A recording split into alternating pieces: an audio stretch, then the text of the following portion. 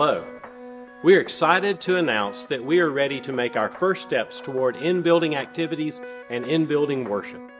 However, while we are very excited about this, we're still cautious and we're still a bit hesitant because your safety is always a primary concern.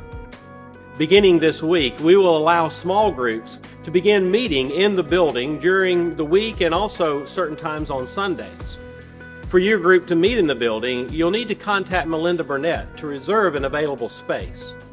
You may not be in your usual room based off the size of your group and the need to physically distance, but it'll be wonderful to have you back in the building. Now, each group will need to keep track of attendance so that the group leader can contact any who were exposed if a positive diagnosis of COVID-19 is discovered in someone in the group. The porticos of the church will still be available for your use. Simply reserve one of those anytime by contacting Melinda Burnett.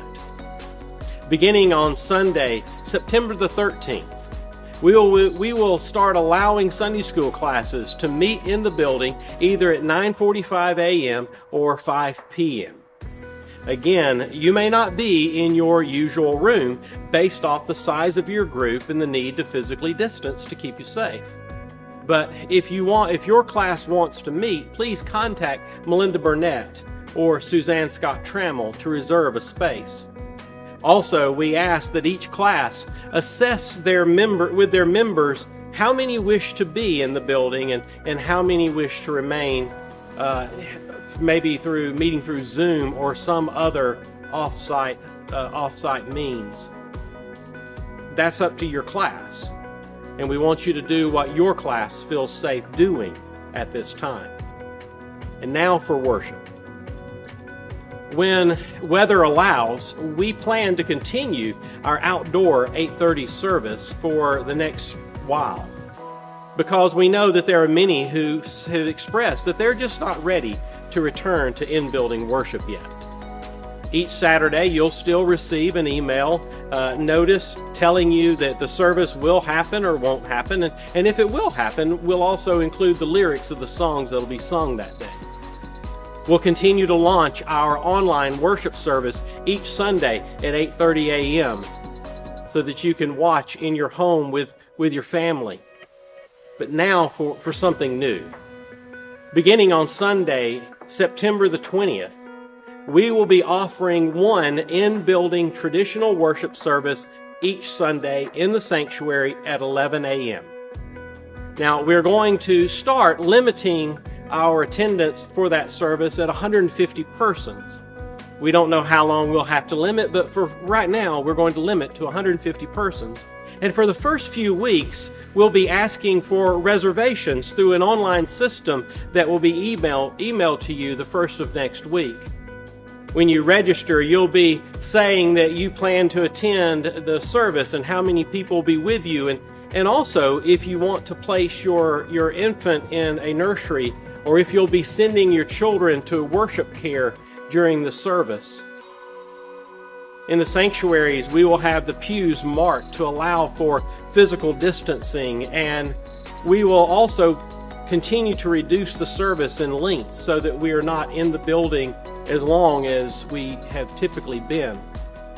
We'll be using our video screen to provide some of the elements of worship and to help guide us through some of the parts of worship, since we'll not be distributing bulletins at this point and there's not hymnals. There will not be hymnals in the pews.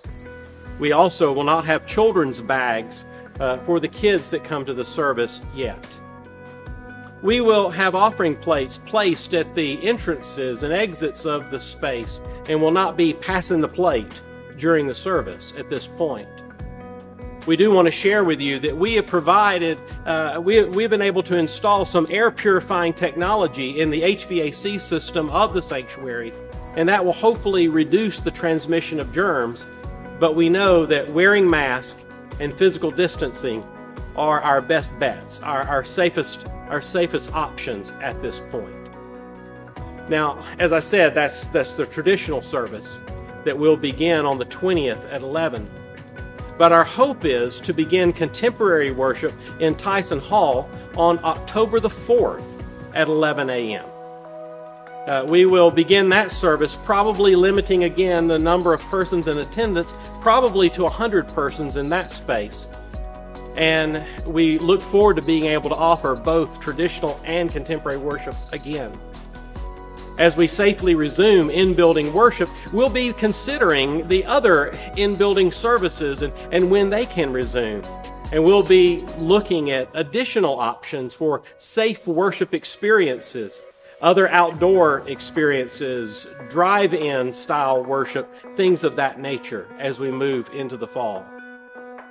Our hope is to begin children and student Sunday school classes sometime in the next month or so. However, an exact date has not been set. Our student ministries will continue to adapt their programming to safely meet the needs of our students. And our preschool and elementary ministries will continue to share Sunday school resources each weekend via email. We plan to, or at least we hope to, restart Wednesday evening meals on the first Wednesday of October. The dining area may be set up differently, but the food and the fellowship will be a wonderful blessing when we're able to start that back.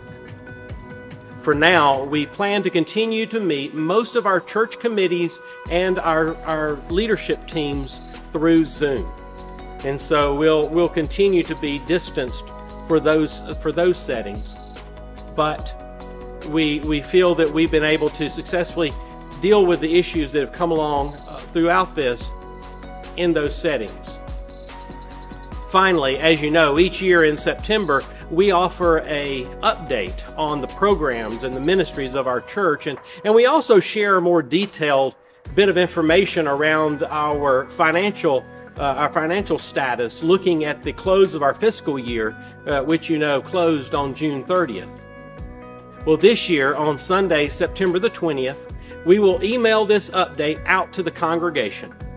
It'll be a video that can be watched through a link in the email that we send, and we'll also place that link in the notes on September 24th. We want to be sure that everyone who wants to see it can. I want to close by sharing with you what we are calling our safety covenant.